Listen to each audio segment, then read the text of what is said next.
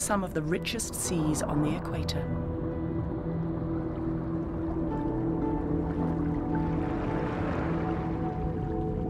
But it wasn't fish that drew people to these waters.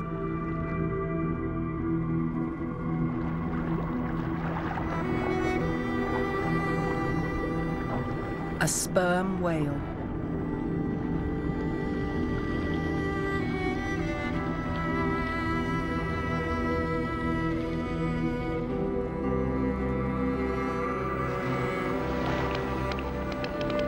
They dive to over 3,000 feet for squid.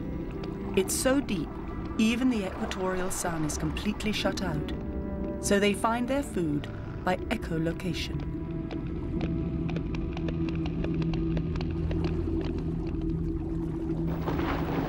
Today they are protected. We see them as beautiful giants. But not so long ago, the view was very different.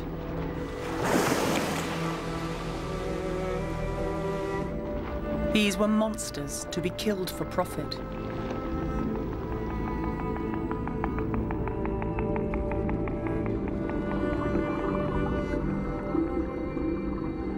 It was the rush for whale oil and stories of battles with leviathans of the deep that brought the Galapagos to the attention of the world at large.